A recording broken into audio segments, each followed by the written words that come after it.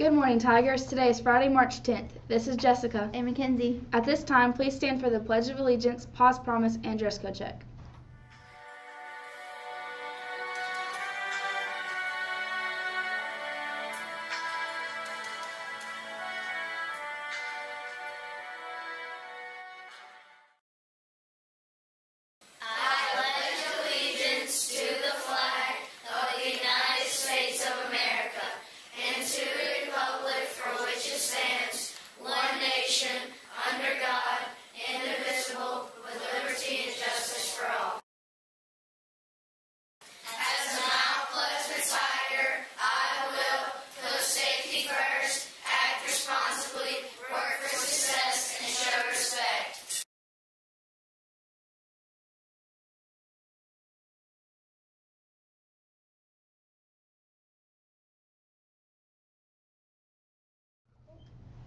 Thank you. You may now be seated. Today is your final day to make one last donation to the Pennies for Patients Leukemia fundraiser. For a $1 donation, you can attend the jailbreak competition during your encore class and watch the top 2 homerooms from your grade level participate in the Beta Club's jailbreak tournament. Come out and cheer on the games and make a difference in someone's life that has leukemia and other blood cancers. MPMS can make a difference. Only $1.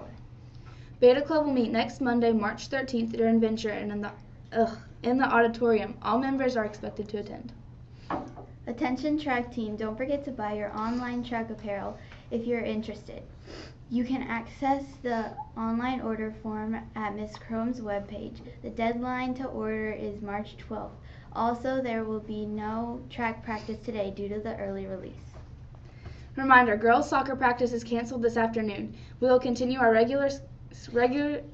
regularly scheduled practice on Monday.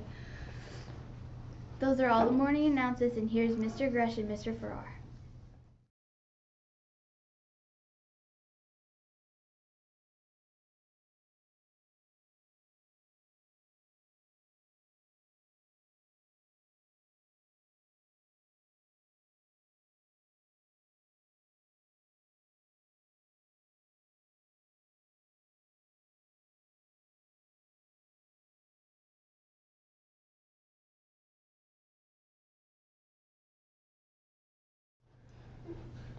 Good morning, Mount Pleasant Tigers. Great to see everyone on this Friday. I'm here with Mr. Grush, and he's here to talk to you about what happened with the band competition yesterday.